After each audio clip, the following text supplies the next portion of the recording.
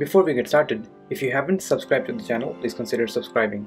Also, if you're interested in courses or books, or you have ideas on how to improve these content, please check out the link in the description box. Hey guys, in this video we will take a look at working with dates in Stata. So in this tutorial I'm going to look at 3 different possible cases and how we can deal with those date variables. So let's take a look at the data I have already loaded. So I have 3 different date variables here. So the first 2 are kept as strings, and the third one is kept as numerical variable. So let's take a look at the first one. So here we have the day, and then the name of the month, and then the year. But the year is now given in only 2 digits instead of 4 digits like the second one here. And the second one has the month number instead of the month name. And the third one is a bit more complicated, so we will go to it when it comes. So let's convert this and let's tell Stata how to deal with the first date variable. So the formula that we will be using here in Stata is the date formula, and this command takes these arguments as inputs. So S1, S2 and Y. You can take a look at the documentation. So the first argument, which is S1 here, this contains whatever date variable that we'll be feeding into this command. And then the second argument, S2, is any permutation of the month, day and year with their order, defining the order that month, day and year in this given first variable. Let's take a look at an example and then let's work through this command. So let's generate these 2 things and then let's format them. So first thing is I've generated one date that's called date_1 using the formula date. So this takes this column as an input, and then it formats it in day, month and year. So you can see this is 01 is day, January is month, and 2095 is the year.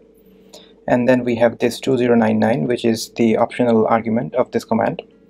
So what this does is this Y. So we can see that it has created one variable that has the year 2095 and one variable that has the year 1995. Because this column has only 95, Stata doesn't know whether it's 1995 or 2095 or anything else. So this third option basically tells Stata which one to pick. The way of dealing with this is basically giving a third argument where we say what is the largest year that Stata will encounter in this given variable. So for example, here we have given 2099. So this tells Stata that the largest year that you would be encountering here is 2099. So it will pick the largest possible year when we have a 2-digit year here. So it picks 2095 here when we have 95 here. But when I tell Stata that the largest year is 2020, then Stata picks 1995. So because it can't exceed 2020 here. So this is one way that Stata deals with 2-digit year in given date variables. Now let's generate another variable where the month comes first instead of the day. So the first one we did day, month, year, and now let's do month, day and year. But instead this time we'll be looking at date 2.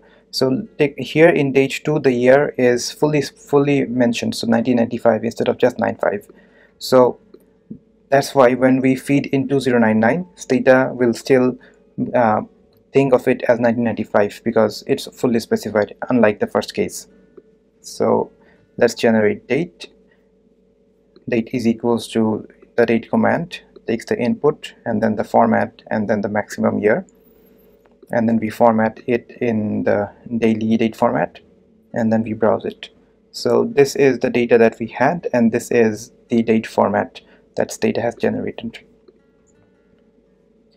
Now let's take a look at the third variable, which is a little bit complicated than the first 2. So this is already in a numerical variable. We can see that we have the years and then the month, and then this particular case is a little bit complicated, so we would have to deal with it step by step. So first of all, let's convert this into a string variable because we will be using the date command, which takes string dates as its inputs. So we used the toString command and generated a new variable called date_3, and this is the new string variable. Now let's generate one date variable using the date command, where we give the input as year, month and day, because we know that it starts with a year and then goes and then takes the month and then the day. Now let's take a look at this one, and we can see that for certain entries it has generated missing values, and for certain entries it has been successful.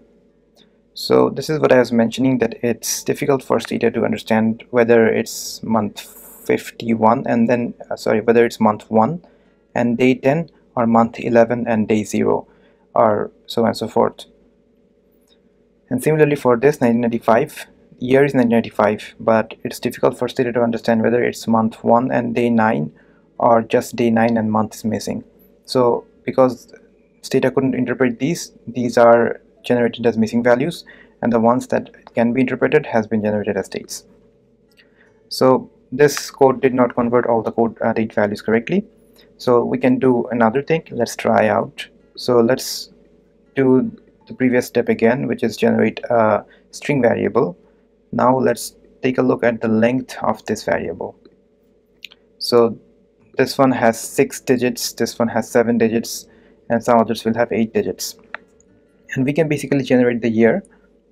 So we are using the substring command, and what the substring command does is it takes the first argument, and then it starts from this position, and then it fetches this number of characters.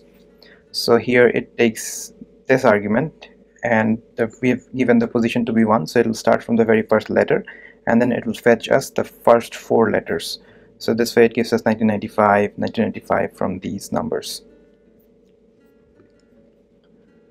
So now we know the length and we know the year. So we know when the length is 6, then we know that the month is in the 5th position and the day is in the 6th position. So we can use the substring command to generate month and day. So month is 1 and day is 1, month is 1 and day is 9 for these numbers. And when length is 7, it is hard to distinguish month or day. So we skip this combination. We take a look at the combination number 8, combination where length is 8. So let's take a look at this one. So when length is 8, first 4 digits is year, and then 10 is definitely going to be the month, and 16 is going to be the day. So 5th or 6th position is the month, and day is the 7th or 8th position. So we will do this. If length is 8, we can create months and we can create days. So let's browse just these few variables and see what we've done so far.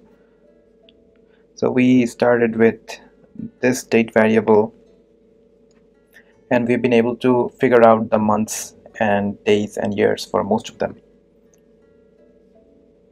So as we can see that the year, month and day are string variables, and they are created based on the date for a string variable. So let's convert them into numerics. Let's take a look at them after converting them into numerics. Alright, so now we can generate the date variable. So here let's generate date var. So this time we're using a different function. The function is called mdy. So it takes the month, day and year as the input and generates a date variable. And we can see if we have the date variable which has taken these year, month and day variables that we generated in different steps. And once we've done that, now all is left is to fill in these missing values. And since this is a daily data that flows chronologically, we can fill in using the replace command. So it will if date variable is equals to missing value, then it will pick the previous date and add 1 to it. So let's see what happens. And there it goes, it fills in. And so this is the final output that we have generated. So we basically looked at 3 different types of dates. So we started with date 1, where the years are 2 digits. We started with date 2, where the years have all the 4 digits, and date 3, which is a bit more complicated. And we used the date command and the substring command, as well as the mdy command, to convert these variables into Stata date variables. If you like my videos and find them helpful, then please support my work by subscribing to the channel.